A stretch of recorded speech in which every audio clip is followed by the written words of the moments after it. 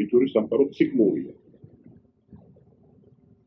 და ეს ყველა ცნებები, რომელიც მე ახლა მომპასუხებ, რომელიც შემეკითხეთ, ეს ყველა ცნება არის არაციკლური, ისტორიული.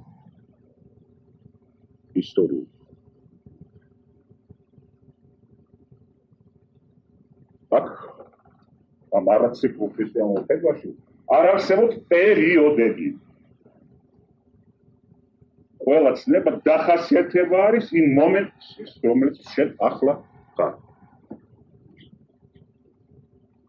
რადგან არსებობს პირის, ანუ პიროვნების ცნება და ამ პიროვნების ღერძი, რომელიც ყველაფერი ჩამოკიდებულია. მე გეუბნებოდით უკვე გითხარით, რომ მითოში არ არსებობს პიროვნება და ისტორია და პირიქით ქრისტიანულ ღერძზე, ან სოფლიო რელიგიების ღერძზე, ჩვენ ვაგებთ უკვე რაღაცას, რაც ხასიათდება ორი თვისებით, ან ორი მოვლენით. პიროვნება და ისტორია. და რაც ეხება განყედებულ სტრუქტურას ისტორიისა, ის ისია, რომ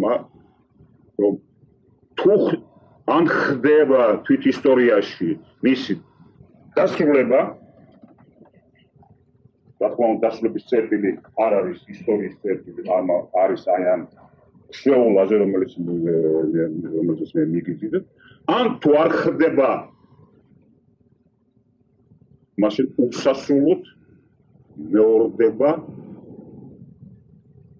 გამოცდილება, რომლის გაკვეთილი ვერ ვისწავლებთ და ეს განმეორება, ამ განმეორების სიმბოლო არის ჯოჯოხეთი.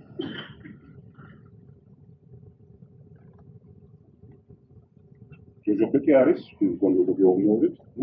როგორც მუდმივი რეჯვა ეპიდემიის. ან შეუძლებელი სიკვდილი.